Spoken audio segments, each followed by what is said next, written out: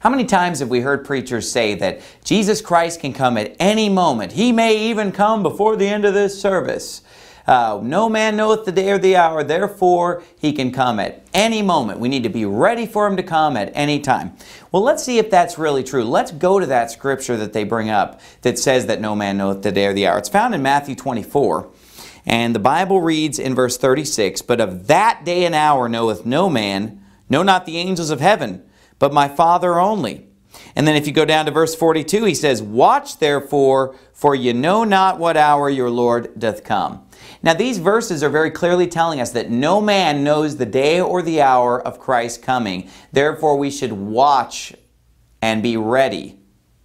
Now, if you just back up a few verses though, it says in verse 29, "Immediately after the tribulation of those days shall the sun be darkened, and the moon shall not give her light, and the stars shall fall from heaven, and the powers of the heavens shall be shaken. And then shall appear the sign of the Son of Man in heaven.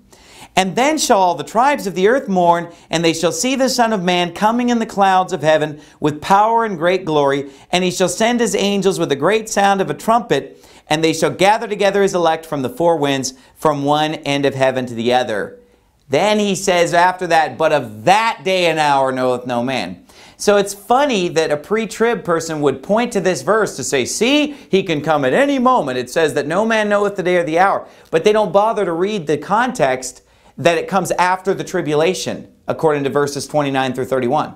And if you read 29 all the way down to 36, you can come to no other conclusion than when he says, "But of that day and hour knoweth no man," he's referring back to the day that's talked about in verses 29 through 31 that comes after the tribulation. So, do we know the day or the hour of Christ's coming? No. But one thing we do know for sure, Christ coming in the clouds with the trumpet to gather His elect, that we will be gathered together unto Him. It's coming after the tribulation. That's what we know for sure. We don't know the day or the hour, but we know it's coming after the tribulation. It's hypocrisy for someone to take that verse about no man knoweth the day or the hour and try to use that to promote a pre-trib rapture when a few verses earlier he just finished telling us that that day is after the tribulation.